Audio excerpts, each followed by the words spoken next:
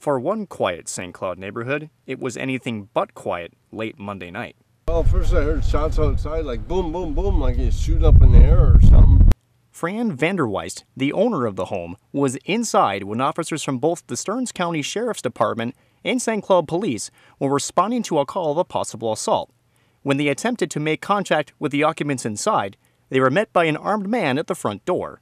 Well, I took a sleeping pill, I went to sleep, and I heard some people arguing in my house, all these two people that were staying there.